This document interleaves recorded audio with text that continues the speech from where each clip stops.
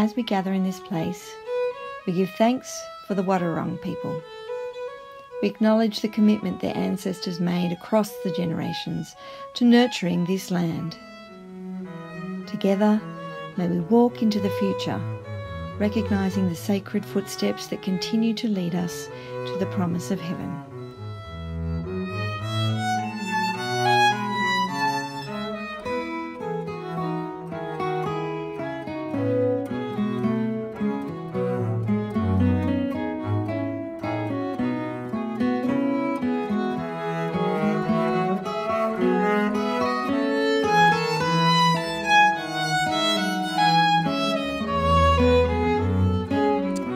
Welcome to this video from St Luke's Uniting Church in Highton in Geelong.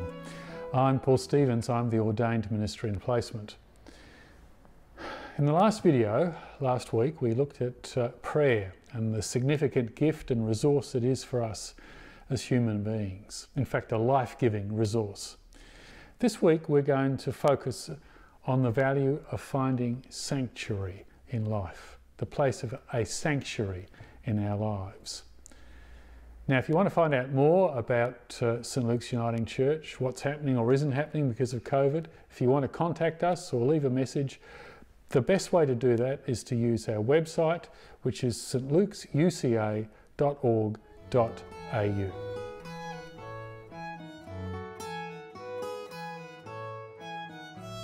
Let's take a moment or two now to recognise that we're in the presence of the living God and to offer God prayer. Prayer in which we seek to offer God praise, to call God to come and work in our lives to bring renewal. These prayers that I'm offering, they're two short prayers, come from a couple of sources. One is the United Church of Christ in the US, and the other comes from the Reverend Abbey's website, The Long and Winding Road. Let's pray. Faithful God, you draw near to us in our joy and in our grief, in our hope and in our despair. When we are bowed down, you raise us anew.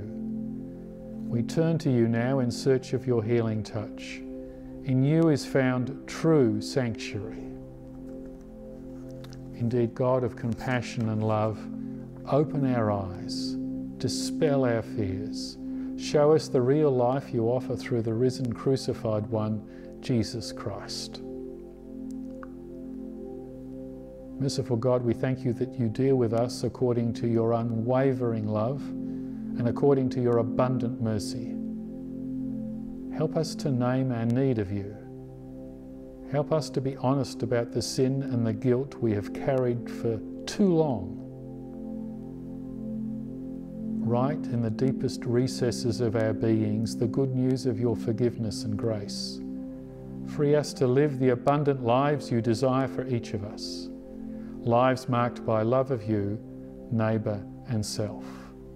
Indeed, create in us clean hearts, renew your spirit within us, restore us to the joy of your salvation, and sustain us in a willing spirit. And we offer these our prayers in the name of Christ.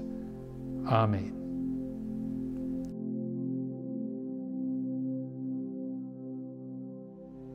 Let's listen now to two short passages of Scripture. The first of these comes from the Old Testament book of Lamentations. Now, you probably know that the book of Lamentations is a kind of a poetic outpouring of woe by the writer, following the sacking of Jerusalem by the armies of King Nebuchadnezzar II. But then in the midst of a seemingly endless cry of lament and despair, the writer finds a sense of hope, a place of sanctuary, as it were, in the knowledge that the steadfast love of the Lord never ceases. The second passage comes from the Gospel of Matthew. These are words of comfort from Jesus. These words are Jesus offering us sanctuary.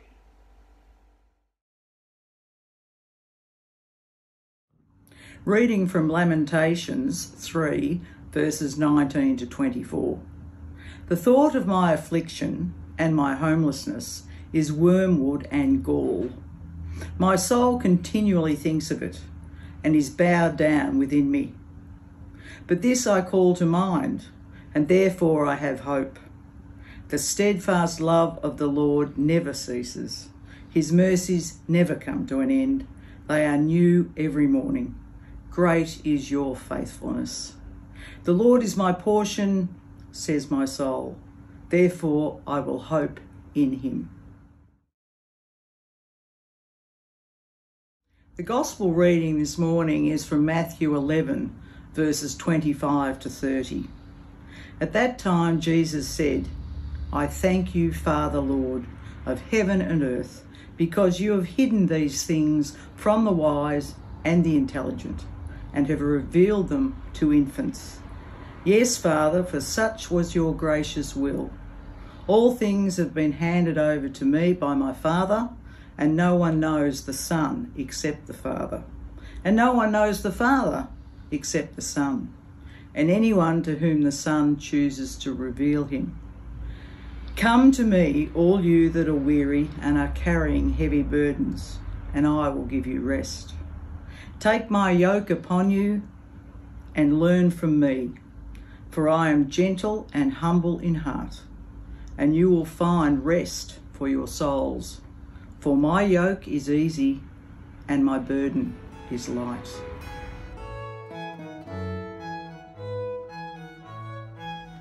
When you hear the word sanctuary, what comes to mind? As a child, I had one particular definition that sort of sat with me, and that was because we lived in Lara, and up the road was Serendip Sanctuary, a place that was a place of safety for wildlife, particularly birds that were near extinction. But as I've learned since, of course, the word sanctuary has a range of meanings, some of which are faith-related. The original Latin words from which we gained the English word sanctuary relate to sacred or holy places. For the people of Israel, the ancient people of Israel, the most significant of sanctuaries, of holy places, was the Holy of Holies, right in the centre of the temple in Jerusalem. And it was a place that was so holy that the high priest only entered it once a year, and that was on the Day of Atonement. Still with buildings for a moment, Christian church buildings have areas that are often referred to as the sanctuary. Some Christian traditions refer to the space where the Holy Communion is celebrated as the sanctuary. At St. Luke's, along with many other Protestant churches, we refer to the whole worship space as the sanctuary. You probably know too that, of course, historically church buildings have been valued and indeed respected as places of safe haven, sanctuary in that sense, places that people on the run can escape to, including those running because they were on the losing side of wars. And I believe some countries still have laws about the right of sanctuary for those who have asked for safekeeping in a church building.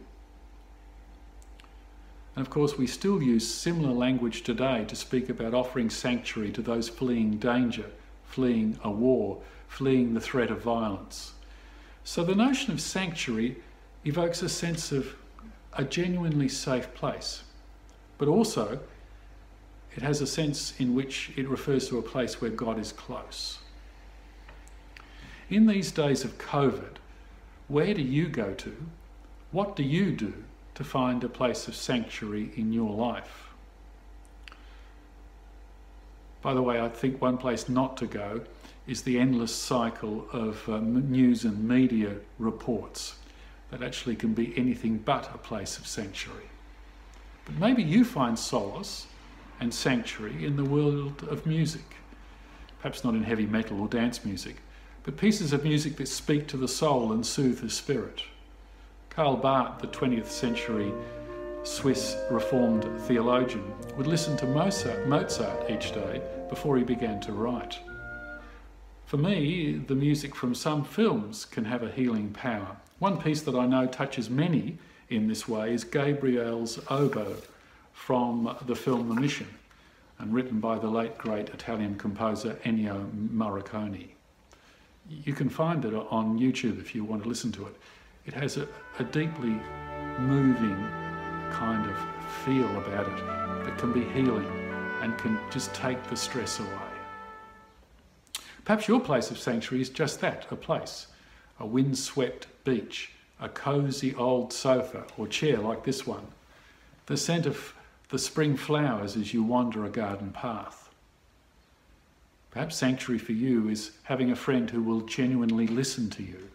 And even with the current restrictions, you can phone a friend or go for a walk with a friend.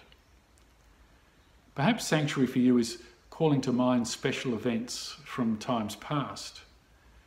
My mother has often said to me how she's appreciated going through some photo albums, and wonderful memories have come flowing back to her.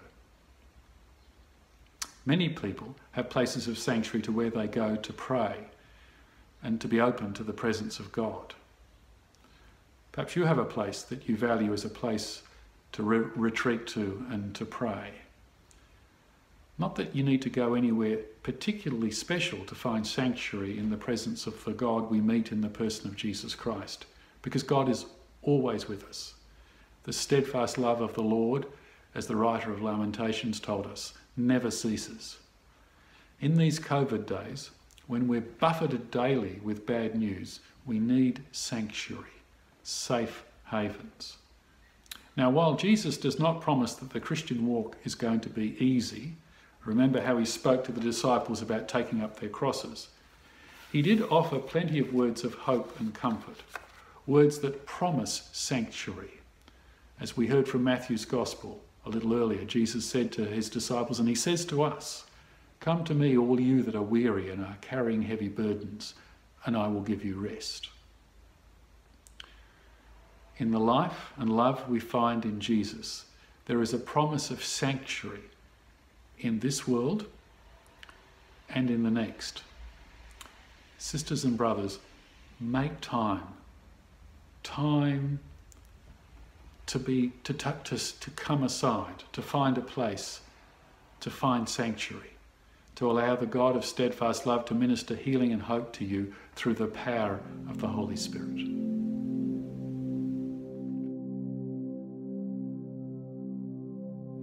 Holy God, Father, Son, and Holy Spirit, you embrace all time and eternity in your love. But through Jesus, we know you are concerned for each one of us. Hear our prayers for our brothers and sisters in the human family who this day are enduring hard times. Bless those near us or far away whose very being is torn by grief. Come to them through the arms and words of others, that they may be embraced with your comfort. Bless those near to us or far away who are suffering from injury or disease, especially those with COVID-19. May they receive both medical care and the inner resources to regain their health. Bless those near us or far away who are finding the impact of COVID-19 on their lives and livelihoods just so hard. We pray you might bless leaders, medical authorities and practitioners, scientists, all who seek to bring an end to this pandemic. Bless those near or far away who are unjustly treated socially or politically, at work or at home, free or captive. Bring justice and rehabilitation, we pray.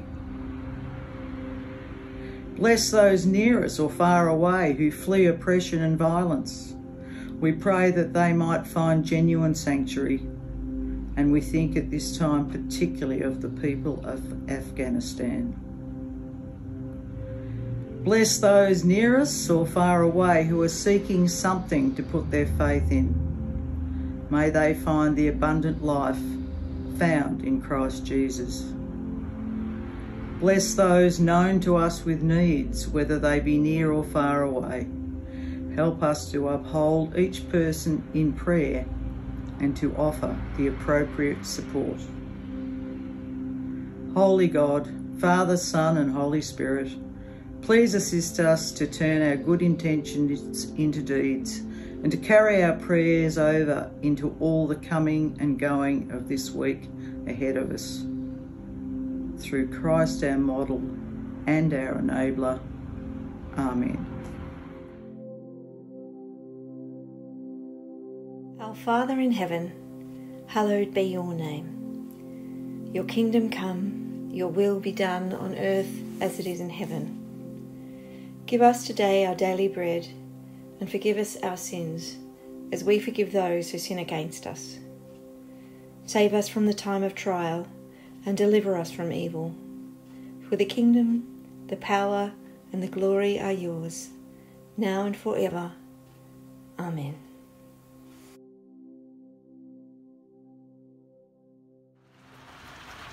You might be able to tell that I'm in the garden now, and you can hear the rain pitter-pattering on the roof.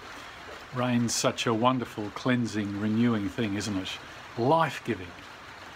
As you go into the week, stay safe and know that wherever you go, God goes with you. Hear the words of Desmond Tutu. Go in peace and remember, goodness is stronger than evil. Love is stronger than hate. Light is stronger than darkness. Life is stronger than death. Victory is ours through Christ who loved us. And the blessing of God, the Father, the Son, and the Holy Spirit, rest and remain with you all, both now and forever. Amen.